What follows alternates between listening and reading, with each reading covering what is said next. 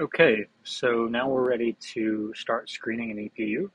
So to begin a screening session, what we're going to do is navigate to the Atlas tab, and under Atlas, we're going to select New Session,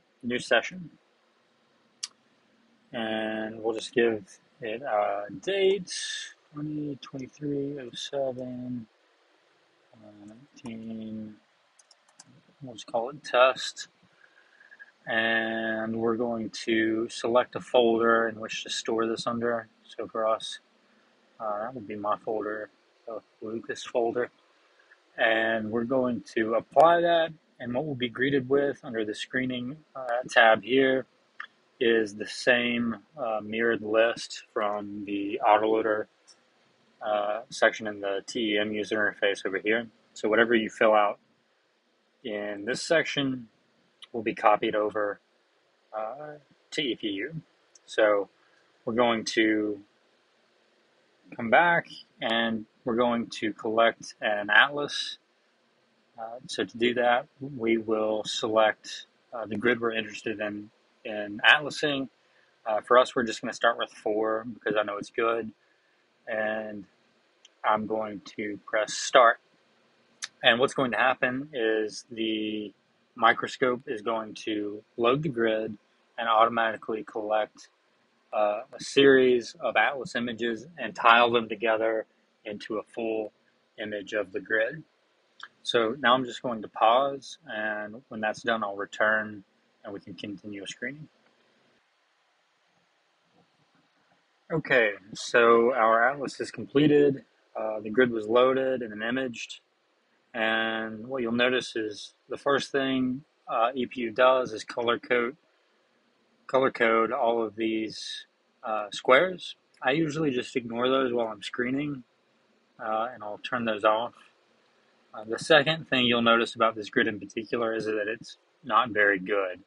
So a lot of the squares are dry, but we're just going to ignore that for now because we're screening. So what we're going to do is come to a grid square that we're interested in, right click and say move stage here. And while that's going on, we're going to move back to the preparation tab and move to the grid square magnification. And this is where we're going to image our first grid square. So once the stage movement's done, we're going to select preview. It should happen any second. There we go. And then it'll take about 1 or 2 seconds for the magnification to change and for our image to appear.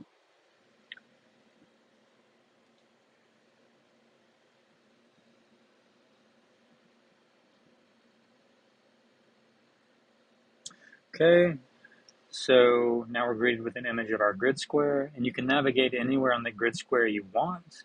Another handy thing that you can do at this level is kind of screen for ice thickness. On this grid, because it's dry, you're not going to see that much variability in the ice, but you can adjust this filter on the side and look for regions that have thinner or thicker ice. So right here, we have thick ice, and in the center, we don't really have anything. So just keep that in mind when you're screening because sometimes that's a useful feature. Okay, so I'm just going to right click and move to the center of the grid square. And next I'm going to navigate to the whole eccentric height magnification preset into the preparation or under the presets drop down menu. And I'll come to auto functions, and then I'm going to select auto eccentric by beam tilt and press start. And what's going to happen is EPU is going to take a series of reference images and compare them to each other and look for a cross-correlation peak in this window. Sometimes it's useful to know how that works just because if you're looking at this and the cross-correlation peak doesn't fall neatly under the cross right here, then you'll know something's wrong. Generally, this is a pretty robust program though, and it works. But it's good to know, like, if you're getting weird data mag images or weird images at the data collection magnification, then maybe that's the problem. So now the auto eccentric function is finished successfully, so we can go and we're going to go to the preparation tab again and preview at the whole eccentric height magnification.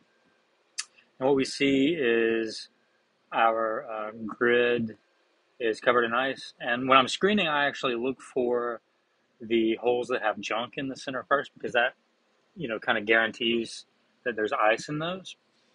So I'm just going to right click and move stage to the center of a hole. And then I'm going to go to the data acquisition magnification and select preview. And that will give us an image of our particles. I think the exposure time for this is 12 seconds right now, so it'll take a second. And you can get information on the exposure time and dose, again, in the center up here.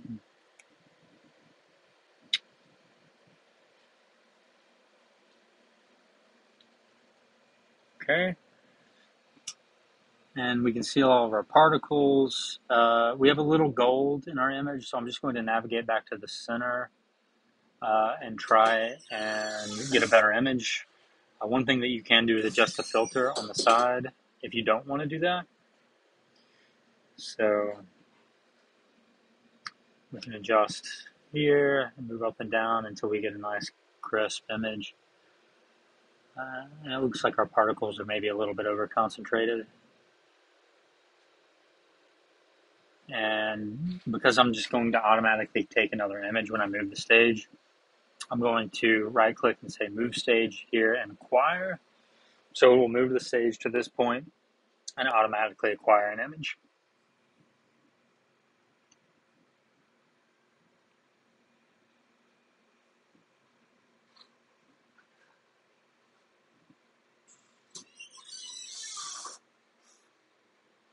Okay. And I ended up melting the ice. That's what's causing the motion in this image. So if that happens, it's fine.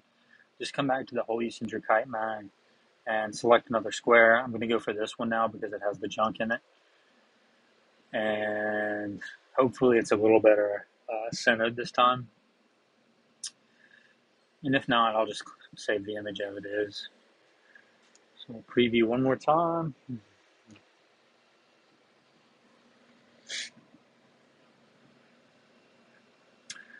And that ice melting is really common. It's just something to keep in mind as you're screening. When you image the same area too many times, you'll start to melt the ice. So instead of melting the ice again, I'm just going to adjust the filter on this image, and then I'll save it when I'm happy.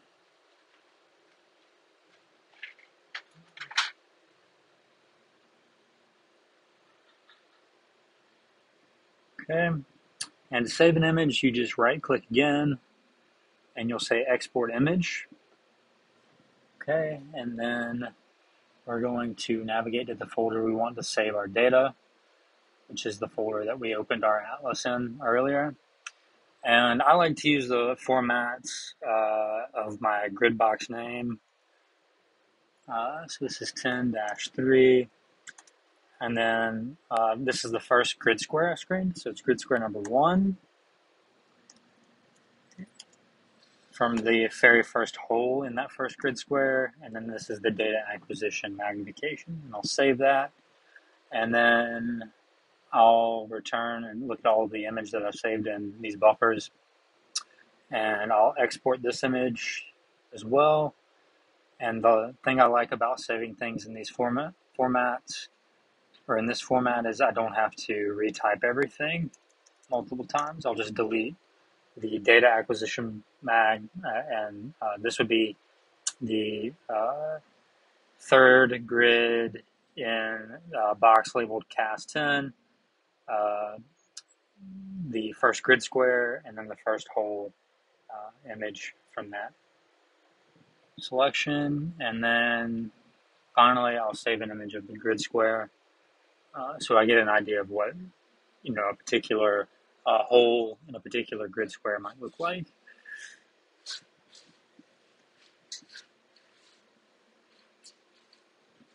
Okay, yep. So it's a little harder to do on a remote desktop, but we'll save that. And that is the entire process of screening, really. So the next thing I'll do is move to a different grid square. Usually you would want to get an idea of what different parts of the grid look like. So, next I might move to the other side of the grid. If this grid isn't very variable, but if the grid squares were of different sizes, then I might choose different sizes to screen, um, and and so on. So I'm just going to move over there, and I would just start the process over again. So now I'll go to the preparation tab and collect on a grid square and repeat the process. So that's it.